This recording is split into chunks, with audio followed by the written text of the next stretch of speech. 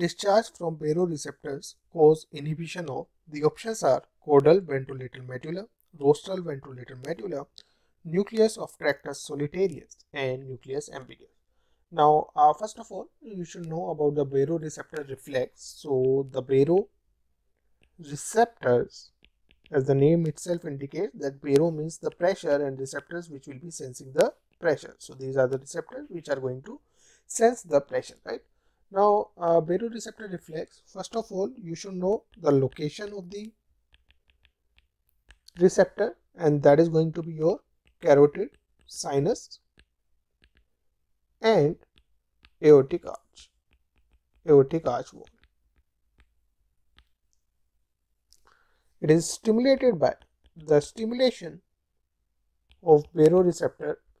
It generally due to the increased stretch. So whenever there is stretching of the wall, that might be due to increased BP, of course, and that causes the stimulation of these receptors. Now, what is the afferent pathway for this, which will be the sensory nerve that will be taking it, and that is going to be the ninth nerve, and then you have the 10th nerve. Now, ninth nerve here sometimes is referred to as the sinus nerve of herring. Now, if this particular question comes, you have to choose the ninth nerve, and then 10th is your, of course, vagus nerve that generally takes the afferent stimuli when it is stimulated at the carotid sinus or aortic arch wall, right? Now, what is the center of reflex? Now, the center for reflex here is going to be your medulla. Now, in the medulla also you have two things, VMC and you have the CIC. So, we will be elaborating this during the discussion ahead. Then, what is the efferent pathway?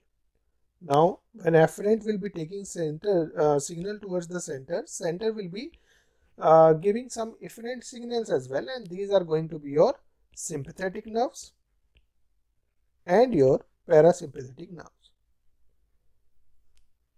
Now, we know sympathetic, what will be the function of sympathetic? It will be increasing the heart rate, and parasympathetic will be decreasing the heart rate, right?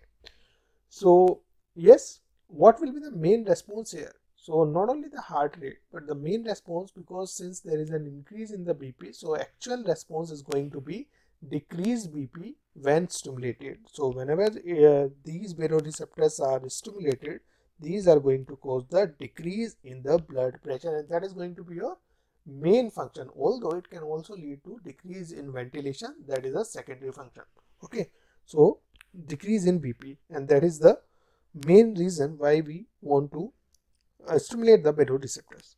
Now, I'll just give you a basic chart which will help you to understand the various pathway that will be actually taking place here. So, yes, if we just think about the whole scenario, so we should know, yes, there will be baroreceptor, that will be, I'll just write it here, baroreceptors will be there. Now, these baroreceptors will be taking afferent pathway, and that afferent will be through 9th nerve and 10th nerve. So, there will be 9th nerve and 10th nerve, and these will be stimulating the nucleus tractus solitarius. Now, this nucleus tractus solitarius will be stimulating two things.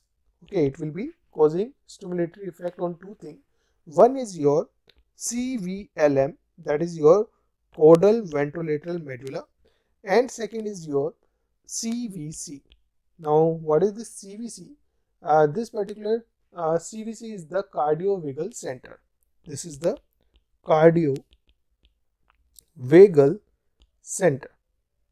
Now, since vagal has already come in the picture here, so you should know vagus nerve is basically a parasympathetic nerve. So, yes, a parasympathetic nerve will be coming from here. So, there will be parasympathetic stimulation, and that will be reaching towards the heart and vasculature. There will be effect on the heart and vasculature, and that will be decreasing, right? Decreasing the heart rate as well as decreasing the BP. Same way, there will be CVLM. Now, this CVLM, that is your caudal ventrolateral medulla, will be causing the inhibitory effect. Now remember here, there will be inhibitory effect on the VMC, also known as the rostral ventrolateral medulla. So also known as rostral ventrolateral medulla, RVLM. Okay. So sometimes you can find it as VMC, that is the vasomotor center, or you can find it as RVLM. This is the another name of the vasomotor center itself, and these are tonically active centers. Now what will happen to this? This will again be leading to the sympathetic stimulation, right? Now there will be sympathetic fibers that will be coming towards the heart and vasculature, and this sympathetic generally causes the stimulation of heart rate will be increasing, BP will be increasing. But what actually is happening, this CVLM is causing the inhibition of this vasomotor center, and that's why you will be achieving the decrease in BP at end. So sympathetic will be reduced and parasympathetic will be increased by the effect of the baroreceptor.